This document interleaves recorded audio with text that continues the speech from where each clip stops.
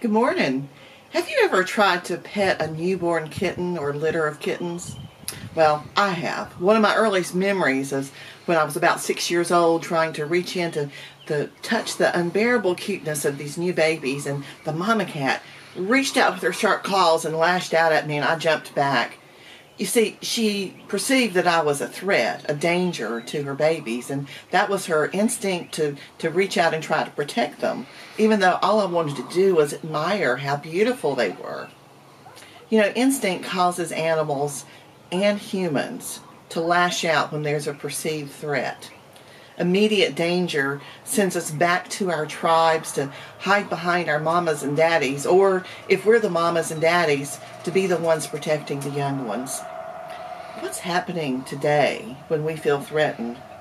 Well, sometimes we lash out at each other with unkind words, unkind social media posts, or in real time by hoarding things that other people really need.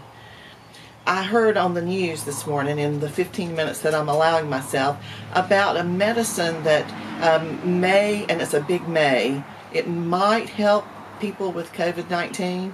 And because of that perceived bit of hope, what has happened is there are some doctors who are prescribing this for their family and friends who don't really need it, who don't have the virus, but just in case. And the result of this is that those people who actually need this medicine that does treat an illness that they already have, people who've been taking the medicine for years, are now unable to get their legitimate prescriptions filled. That is tribalism at its worst. It's an evolutionary response to protect ourselves and our loved ones, but it's not the same thing as community.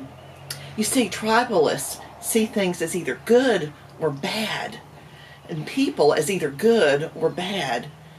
David Brooks called tribalism the dark twin of community. You know, while community is built on mutual affection, tribalism is built on mutual hatred and suspicion.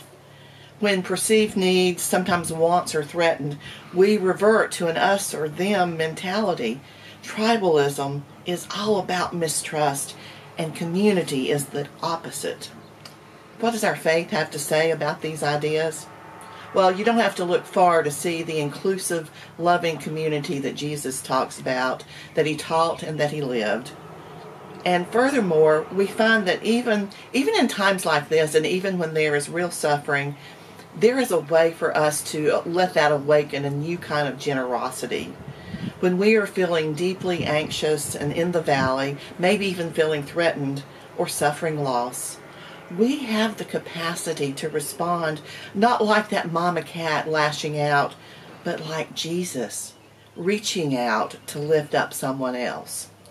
John 14:27 tells us this: "Peace I leave with you, my peace I give to you. I do not give to you as the world gives. Do not let your hearts be troubled, and do not be afraid." Let us pray.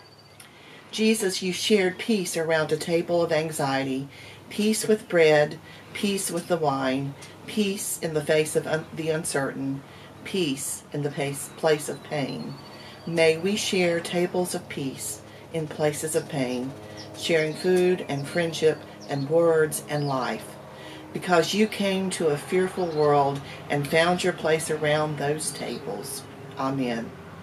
So whether your tables now are daily phone calls with friends and loved ones, or Zoom chats, or talking by email, or gathering around a family dinner table, maybe one that you haven't used in a while, remember that Jesus offers us the foundation on which to build a place of peace and a reason for hope.